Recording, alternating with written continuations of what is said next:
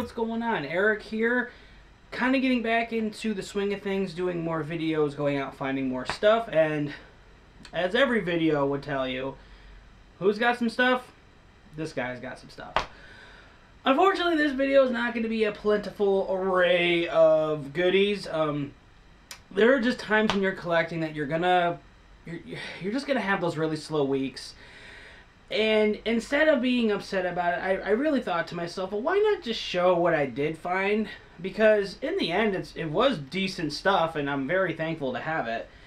So I guess this is like a combination. This is like, I don't want to say it's a dumpster diving video because a lot of this stuff was graciously given to me, and I really do appreciate that. And it will call it the scraps. So this will be the scraps episode.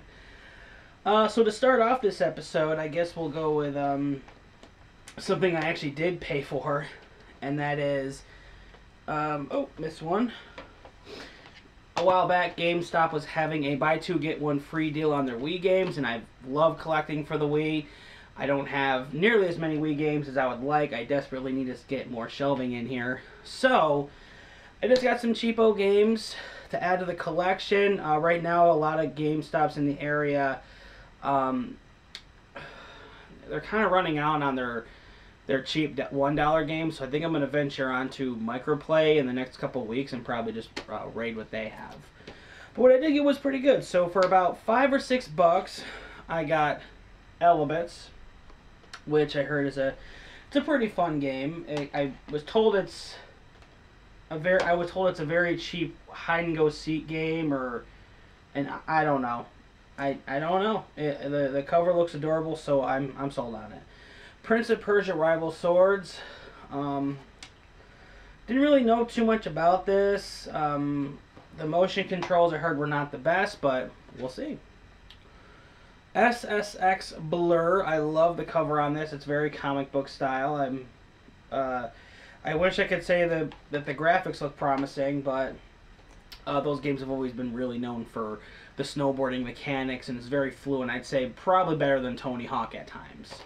But we don't talk about Tony Hawk these days, so. Marvel Saga Kororimpa, I guess. It's a Marble Madness game. So if you've never heard of Marble Madness, the NES version's pretty good. The arcade download for 360, and I think it's for PS3, I'm not sure. That's amazing too, go check it out. Facebreaker KO Party for the Wii. I played the 360 version of that game. I gotta tell you, I was kind of promising at first, but there's an extremely annoying difficulty spike towards the first third, or I want to say first third or half of the game, which almost makes it unplayable. It wants you to play in such a way that's not familiar that it almost kind of hurts it. But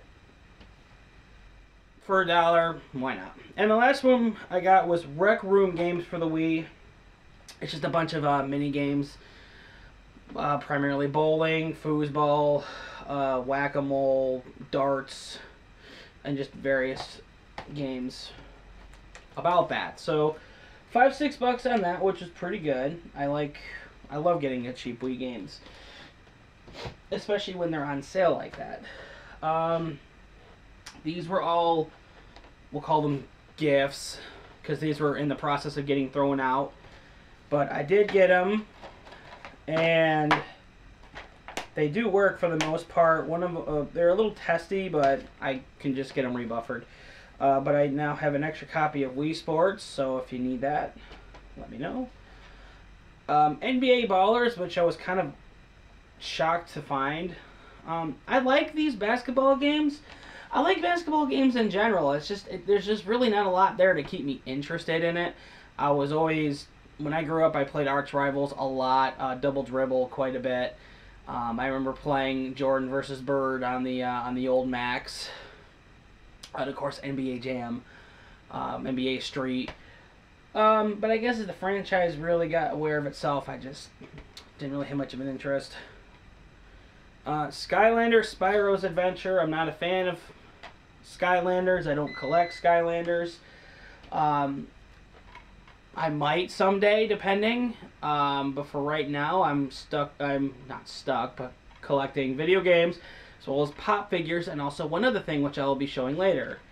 And Splinter Cell Conviction, I think this series has gotten a really good facelift over the last 5-6 years, and I nearly dropped that game again. It's a trend you can't avoid. It really is. Splinter Cell, good series, really really coming into its own, and good for that, you know. The rest were just various donations, which I was very, very pleased to get. And a lot of people kind of look at this stuff and they think, oh, it's garbage, it's not worth anything. But honestly, it could all go to some sort of bigger use. And I'm someone that likes to try and make projects out of many little things. So what I got was 5 Wiimote sleeves. 1 clear one, 2 black ones still in the bag, and then another 2 more black Wiimote sleeves, but these were fitted with the WiiMotion Plus attachment.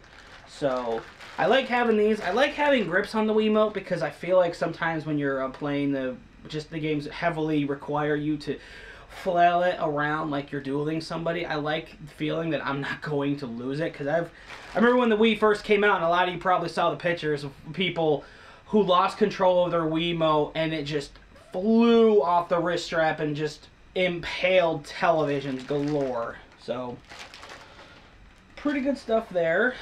The rest are cases, and I know, boring cases, no one likes cases, but I like to have cases, specifically Sony cases, because I don't like how big and rectangular the Wii and the Xbox 360 cases are, but I do love how compact the PS3 and PS4 cases. So I got 6 empty PS4 cases, and every single one of them can hold up to 3 discs in them, which is amazing. So, because if I need the extra storage for DVDs or even CDs even, there is a program that I use to print out labels of sorts, and I like it. I think it's a really cool way to kind of like update collections of loose games, as well as PS2 games that need cases desperately. And I got 6 PS3 cases. A part of one just came off. Still good. 6 PS3 cases. I like these black ones more than I like the see-through ones, but I say I like these ones, the red ones, and then the see-through ones. These are probably my favorite ones. Chad Bailey, awesome guy. Go check out his channel if you haven't seen it. He's been making an awesome project out of turning his loose PS1 games, putting them in these cases and making custom labels on the program that he uses. And I think it makes PS1 games look so much better. If PS1 games were sold in these with the custom cases he were using, it would make every collection look a lot better. I mean, I'm all for gem cases and all, but between CDs, Dreamcast, TurboGrafx, a lot. CDI, any of those, they all have gem cases. So having them in these would have been a nice change of pace. But again, I love having these extra cases. I did have an entire box full of the original DVD style cases, but those are going to be tossed because I really don't have much of a use for them. They're just taking up space. What else did I got? Got a PS3 cable converter cord, just a simple red, white, and yellow. Got that for nothing. I got two Wii base stands, and I really enjoy these because whenever I see people selling Nintendo Wiis, they never have these bases. And I tell everyone, yeah, it's not necessary, but at the same time, like, Wiis can tip over fairly simply. And I like having these, especially with the wide, semi kind of circular base. This one does have the base. I don't know where it went. I'll just have to look for it. So, a couple extra of these Wii bases. And gotta, you know, can't have the full Wii experience without getting the Wii racing wheel. I absolutely refuse to buy these for anything less than, I'm sorry, I refuse to buy these for more than a few bucks. They're just plastic. They don't do anything. They have made so many generic knockoffs of this one that it's really no reason for me to even waste money on. Just drop one. You got a couple more things, and then that's gonna do it. Like I said, scraps, but decent stuff. So not too long ago, it was my birthday, and for my birthday, I got a Target gift card. And one of the things I got with said gift card, because I'm not remembering the rest. Oh, I think it was a copy of Labyrinth, and I got it the day David Bowie died, so I got that. But the one thing I did get that I absolutely loved was a Target exclusive bath time Deadpool, and these were less than $10 each. It was this, the normal Deadpool with the guns. There was another Deadpool with his katanas, and then he had a couple wrestling Deadpools. There was Roddy Piper and Nature Boy Ric Flair. As much as I love wrestling, this was the last bath time Deadpool. They had so many others of the rest. I was very upset to find out there were no more Chef Deadpools, because apparently they have the Pirate, the Chef, the Rubber Chicken, and the Cowboy. But the only ones they had were, this was the last one of this, and then the rest were the ones where he was giving the thumbs up and the one where he was holding the sword. So, was really, I love pop figures. I love collecting them. It's becoming a new hobby of mine. I think right now, I don't have many, but oh my gosh.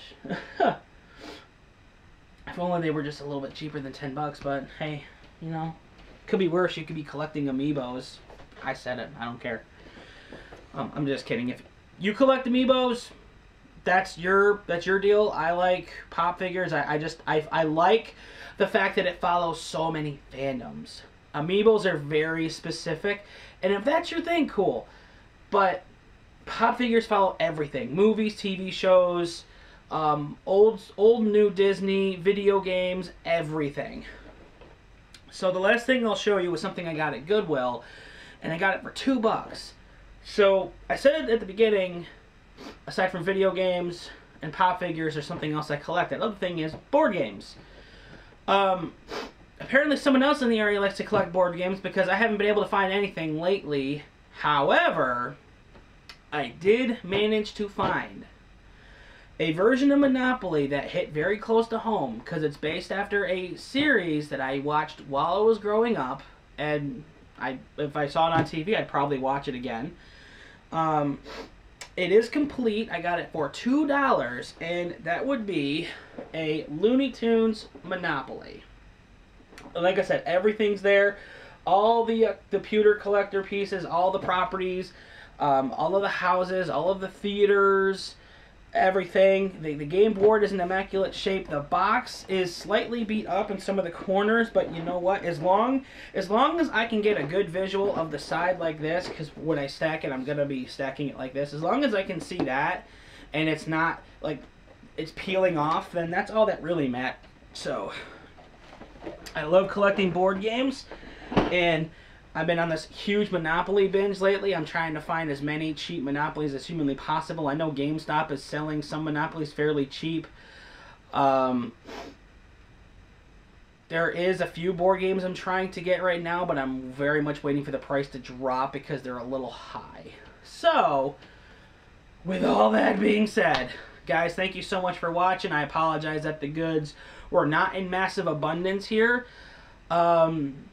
It just happens sometimes, and I figured this would be a nice way to kind of showcase that, hey, we do have some slow weeks, but, you know, if you enjoy what you're doing and you can make gold out of the stuff you get, then I think it's all worth it in the end, you know? So let me know what you think. Maybe in the comments below you can make in a sentence or two, tell me what are some of like the worst weeks you've spent game hunting, or something or maybe like an awkward item you got while you were game hunting that you, or like no one else would want it, but I would surely treasure it. So put that down below. And I'm probably going to start carrying over that little trend over to the following week. So whoever wins, I guess, will be in the next video. So thank you so much for watching, guys. Really do appreciate it. And that's really going to be it. No clever segue out of here. I'm just going to end it as is. And you guys, you have a good one.